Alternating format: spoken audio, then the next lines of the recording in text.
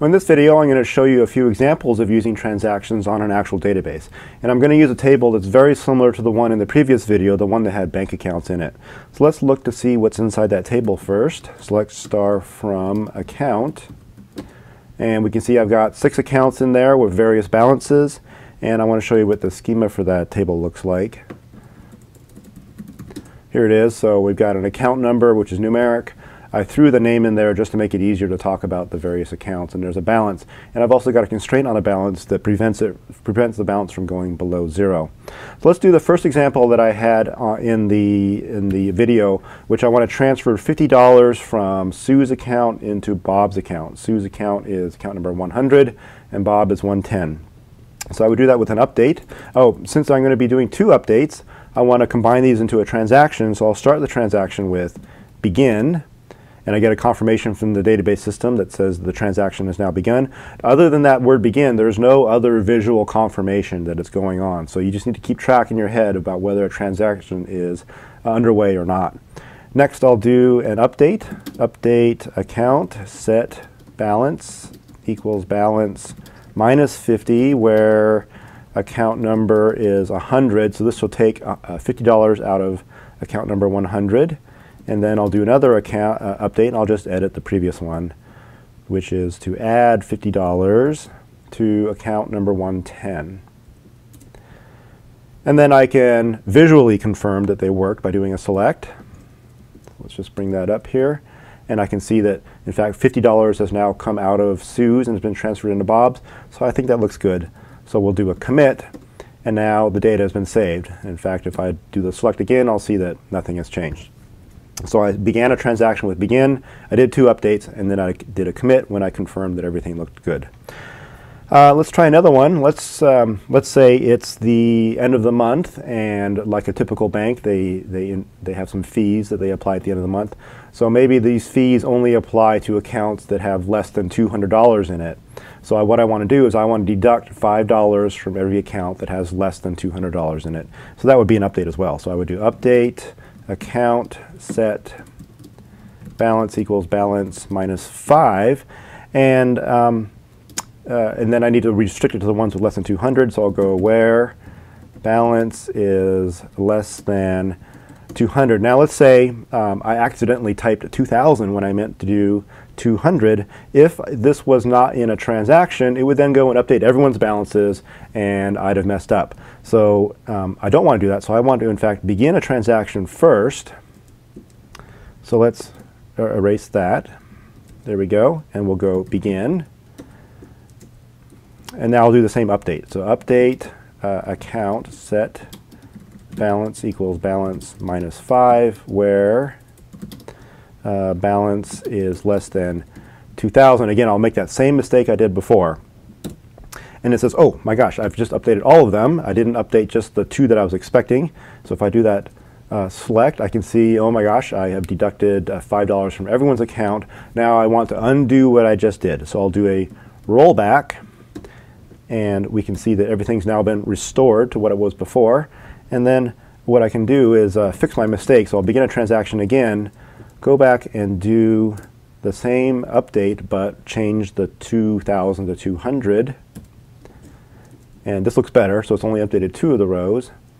I can look and see that yes, in fact, the accounts that had more than $200 have not been affected. And now I can do a commit, and everything has been saved. So that's one use of the transaction there, is so that you get the ability to undo something where you made a mistake. Let's try another one here. I want to now do a transfer again. I want to transfer now $150 out of account number 120, which is Daphne's account, and I want to put that into account number 115, so that's Corey's account. So I want to take $150 from Daphne and give it to Corey. So we'll begin a transaction, and then we'll do an update account set balance equals balance minus, what did I say, $150, where account number is equal to 120. Okay, so that should be taking $150 from Daphne. And we see that a check constraint has been violated, but let's go ahead and let's try to do the other one anyway. So I want to add $150 to account number 115. Okay, and we get an error message that says current transaction is aborted, commands ignored until end of transaction block. So at this point, the database sees that there's been an error, so anything we do from this point forward is completely useless. We have no choice at this point but to roll back the transaction. So what we're going to do is we're going to do rollback, and we get a confirmation that things have been rolled back. And then if we do a select again, we see that everything's been put back the way it was. These were the balances that were there before we did any updates. Let me try that transaction again. So let's do a begin. Let's take away 150 from Daphne. So again, this is not going to work. So we get that same error we did before. And let's try to add the 150 to Corey's account. We know that's going to fail. So in fact, like I said, anything we do at this point is not going to work. If I even try to do a select star from account, it's going to say can't do it. And if I try to do a commit at this point, it's going to do a rollback. So that's kind of strange. So once it gets an error, you have no choice but to do a rollback. The database will not let you do a commit at that point. You have to do a rollback.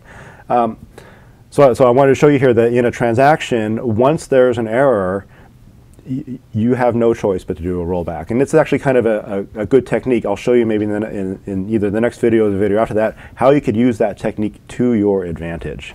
Let's do one more here. I just want to show you the power of transactions and the ability to do an undo. You can do anything you want inside a transaction, and you can always undo it. So let's begin a transaction here, and then let's just go wild here. So let's drop table account. I know I got another table here called state, so let's drop that. Let's drop yet another table. What do I got? I've got one called book author. I can drop that. So those tables are gone, and all the data that's in it is just absolutely gone. If I try to do a select star from account, you can see the table doesn't exist, so it's just gone. But if I do a rollback, and then I do that select again, you can see it's back. So anything you do inside of a transaction can be undone just by doing a rollback. You can in fact delete all the tables in your database and just roll it back, and they all come right back. This also applies to creating things. I can create tables, I can insert into tables, I can change things, and if I decide at any point that I want to undo all the stuff that I just did since I typed in begin, I just type rollback and it's all just undone. So that's the basics of transactions for you. I showed you how to begin a transaction, how to roll it back, and how to commit. In the next couple of videos, I'll show you some other techniques you can use to take advantage of that. And also, I'll talk about some of the odd things that happen, like what happens if two transactions are overlapping. So if two users start a transaction and they both want to access the same table at the same time, what happens in that case? So we need to talk about something called ACID first. So go to the next video and we'll talk about ACID.